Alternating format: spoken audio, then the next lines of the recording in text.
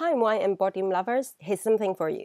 This is a video to teach you how to play the bidding game Cellar the Triplet by Claudia Haley and Roman Pelic, co-published by Jolly Thinkers and Bernard's Wine Fiesta. This game features sketches of real wines from 7 wineries over the world, drawn by a Hong Kong wine blogger Bernard Leung.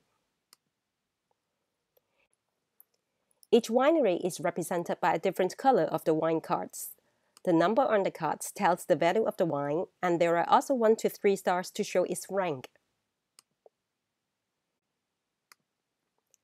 Each game is divided into a number of rounds, and each round starts with a wine auction where players get their new wines. They may then stock their own pyramid cellars and score points immediately. The rounds repeat until the draw deck is finished. At the end of the game, the player with the most points wins.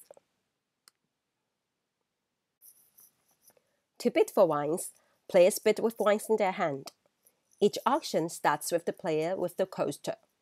He puts his coaster next to the market and makes a bid by playing the wine cards from his hand. The other players take their turns clockwise. They may make a higher bid, or a lower one, but never the same. On later turns, they may add more cards to the previous bid.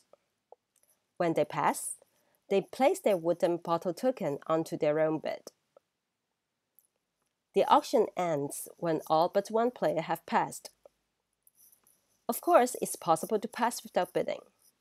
Simply draw 2 cards from the deck, keep the one with the smaller value, and return the other to the bottom of the deck. However, passing without bidding also means passing on the wine exchange next.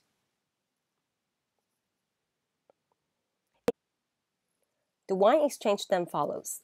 The highest bidder wins the wines in the market and replaces them with his bid. He also takes the coaster. The second highest bidder then takes all the wines from the market and replaces them with his own bid again. The exchange continues until everyone who has bid receives their new wines. After adding the new wines into their hand, everyone may choose to build their 5-level pyramid cellar.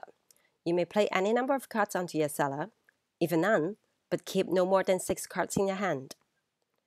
A new card can only be added adjacent to the existing ones, or on another level with 2 bottles right below it.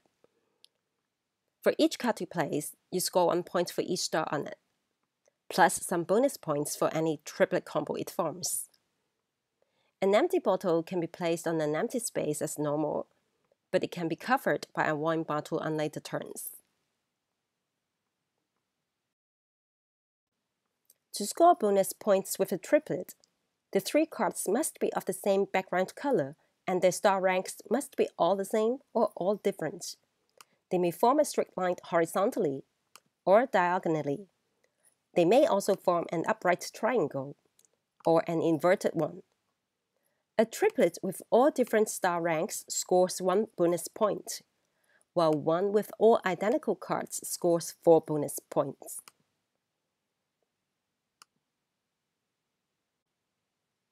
At the end of each round, refill the market up to 4 cards. Play the last round when the card deck is empty.